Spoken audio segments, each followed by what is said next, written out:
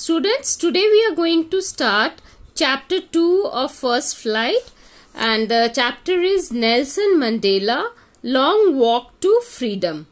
And this story has been written by Nelson Rolihlahla Mandela.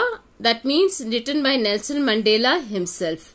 Okay, and this since this has been written by himself, so this is a part of his own autobiography. So what is autobiography? Auto means self and biography means a story. So a story of self that has been written by oneself only, by himself only. So this story that we are going to read today is a part of his book autobiography, and he himself has written and has described few moments of his life.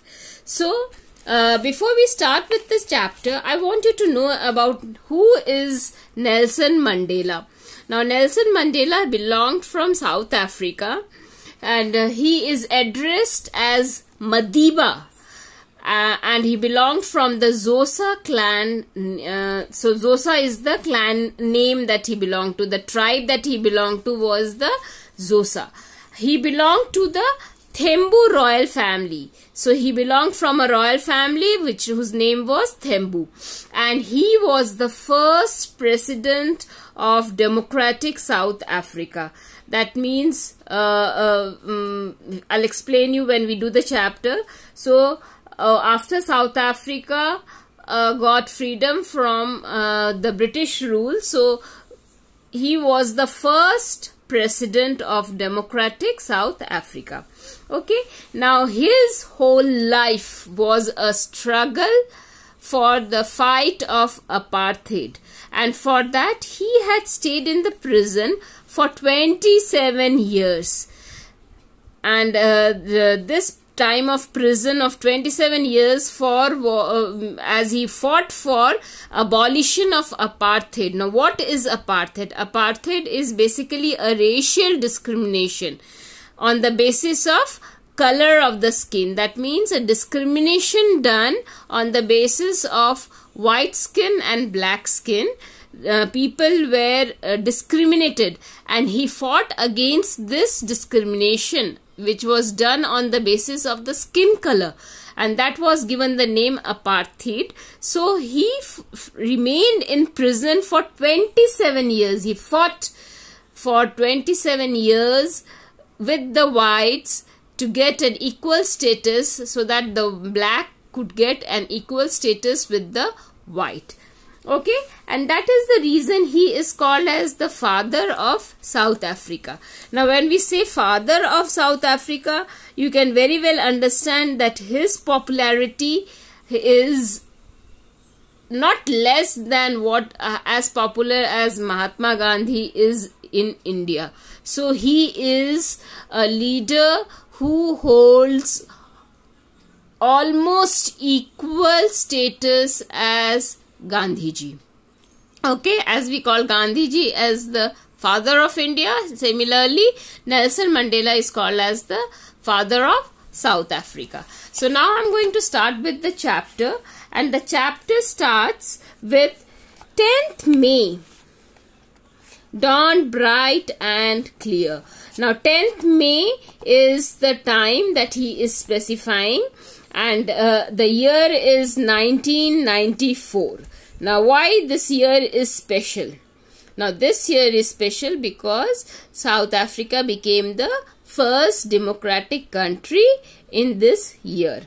Okay, so and the swearing ceremony is going on, and Nelson Mandela will be sworn in as the first president of the first democratic after the struggle with the Britishers. They have now got independence from the colonial rule of Britishers, and so it is going to be the first democratic country for South Africa, the first year for the democracy, and he is going to be sworn in as the president. So that is why this swearing ceremony is going on. So he is mentioning about a date 10th May, and the year is 1994. dawned bright and clear. So this day was started with brightness and there was clarity all around. It was clear. For the past few days, I had pleasantly besieged by dignitaries and the world leaders who were coming to pay their respect before the inauguration. So besieged means surrounded closely, and today many dignitaries means respected people. So respected people from all over the world, those countries that had cut off all their relations with South Africa because of this apartheid system, today they have all come back to South Africa in the swearing ceremony of Nelson Mandela, and in this swearing ceremony that is going to take place, in this celebration that is going to take place in South Africa. The inauguration would be the largest gathering ever of international leaders on South African soil. So this inauguration, this ceremony is going to be one of the largest gathering that South Africa has ever seen. And many leaders have today come down to South Africa for congratulating South Africa. The ceremony took place in the lovely sandstone amphitheatre formed by the Union Building in Pretoria. So, amphitheatre is basically an open air theatre made up of the sandstone, and before this, where did the ceremony take place? So it took place in the sandstone amphitheatre, which is the Union Building, in Pretoria.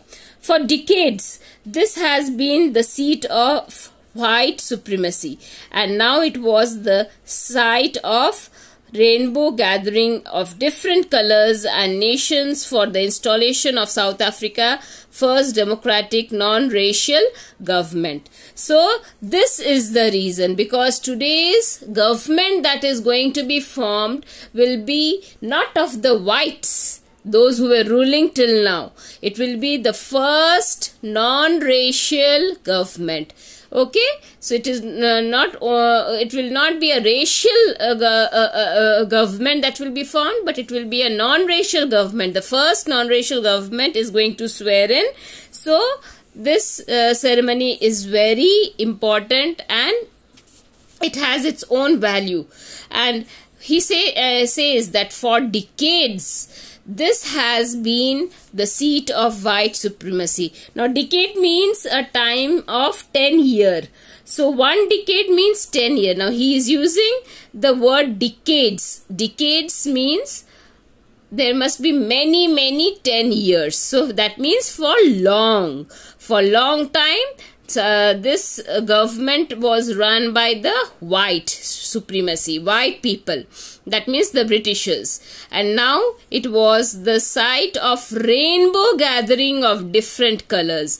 And now today there is a rainbow gathering of different. Rainbow means how many colors? 7 colors. So there is Nelson Mandela means to say that today different color people from all over the world, the leaders have turned up to congratulate us, and they have come and gathered here in the soil of South Africa. So rainbow gathering, what is rainbow gathering?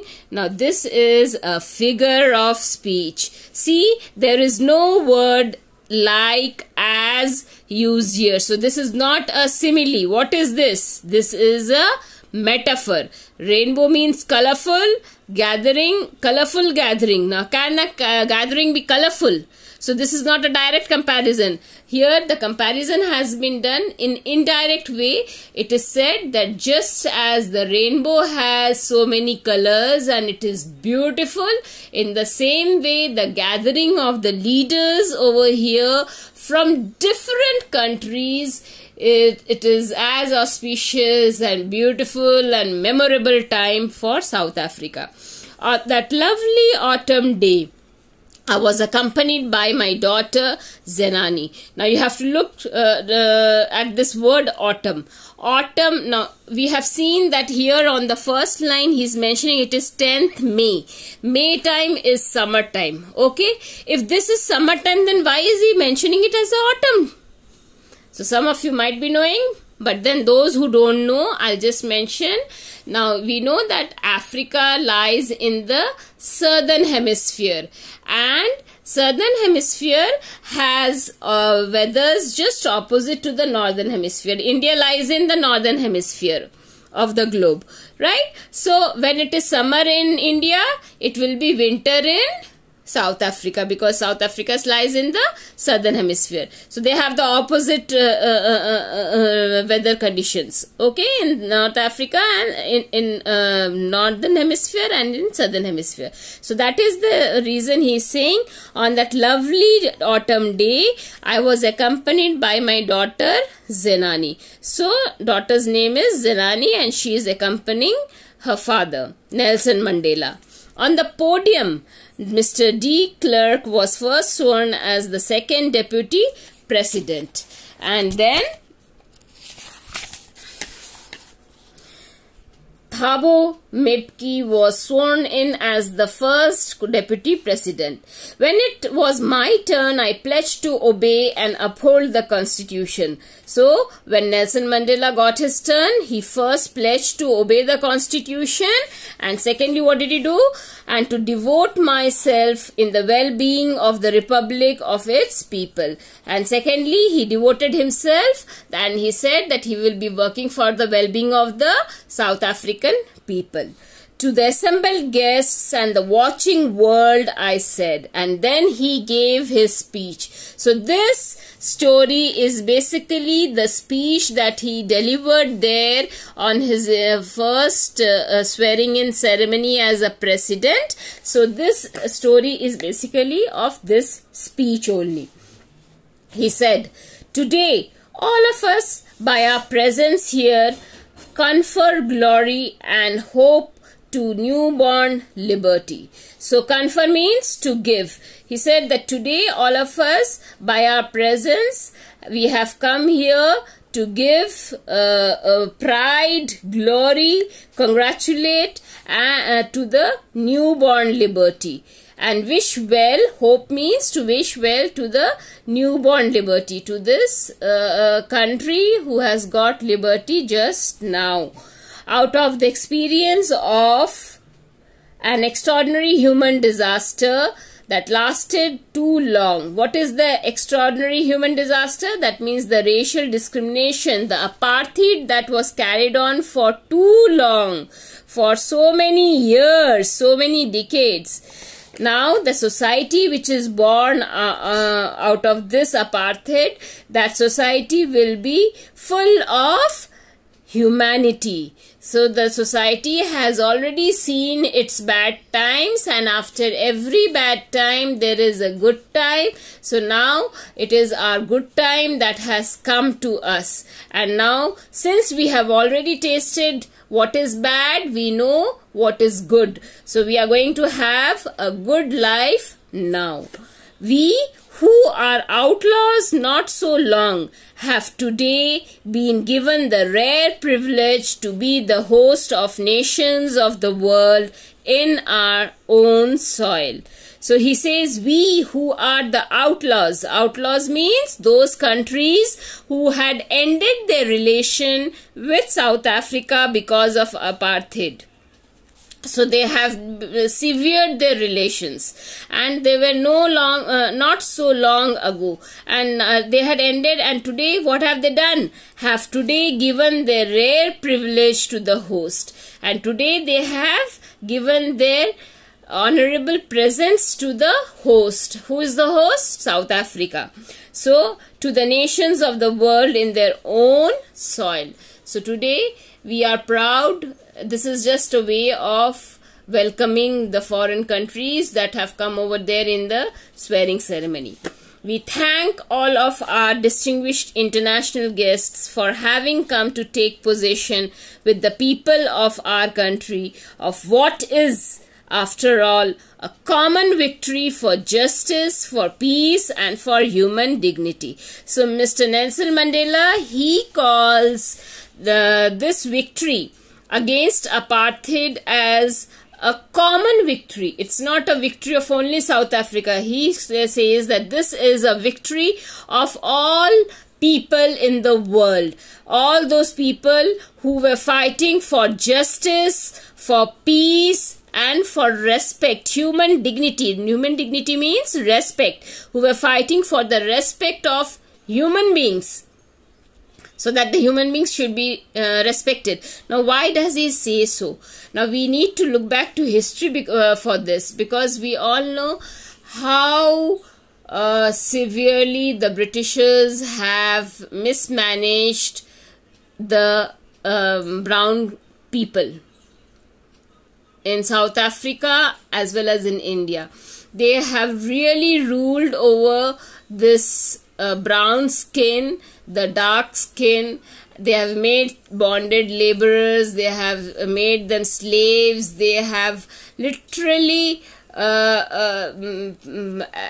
done so much of atrocities on people, not even respecting them as human beings, not even considering them as human beings. So much of atrocities was done. So Nelson Mandela is today remembering all that and is saying that this fight that we had for apartheid was not only for South Africa, it is not only my country's fight, it was a common victory for all the countries. The victory for justice, for peace, for human dignity.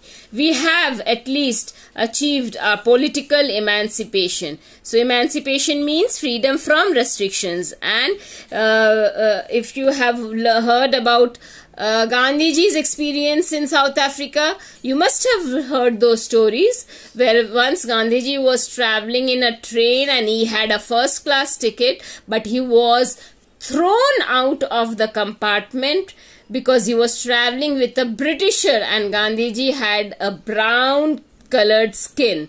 So he was an Asian and he had a brown color skin, and because of that he cannot travel with a white person. So he was thrown out of the compartment. Now see, that was the restriction that the dark skinned people had. They could not go to hotels, they could not move out in the street after a particular time. They were not allowed to enter certain places because they were black, they were dark colored. They were not given higher posts in the government jobs and all. So a lot of atrocities were done by the Britishers, by the white people.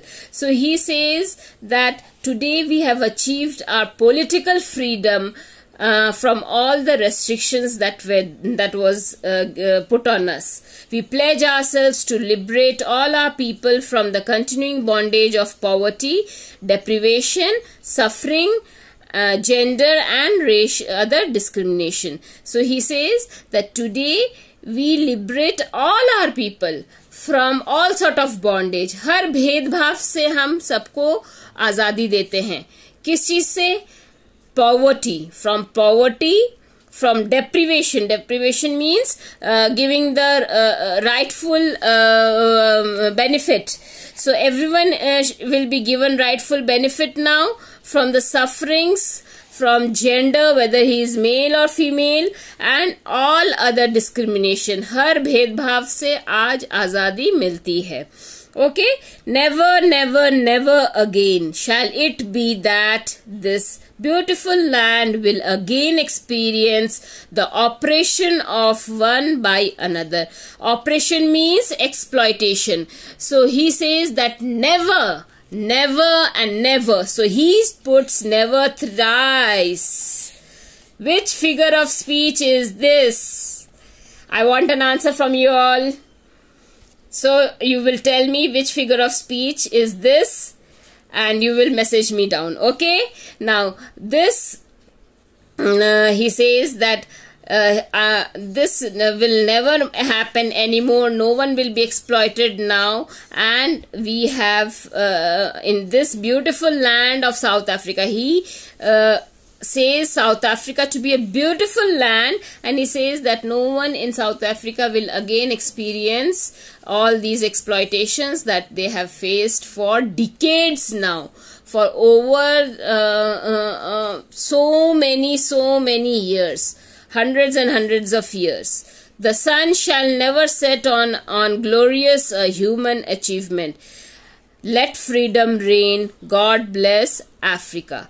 So this is one of the part. He says, God bless Africa, and the sun shall never set on the so glorious human achievement. Sun will never be able to make things more magnificent, more glorious than this today's ceremony that we are having today.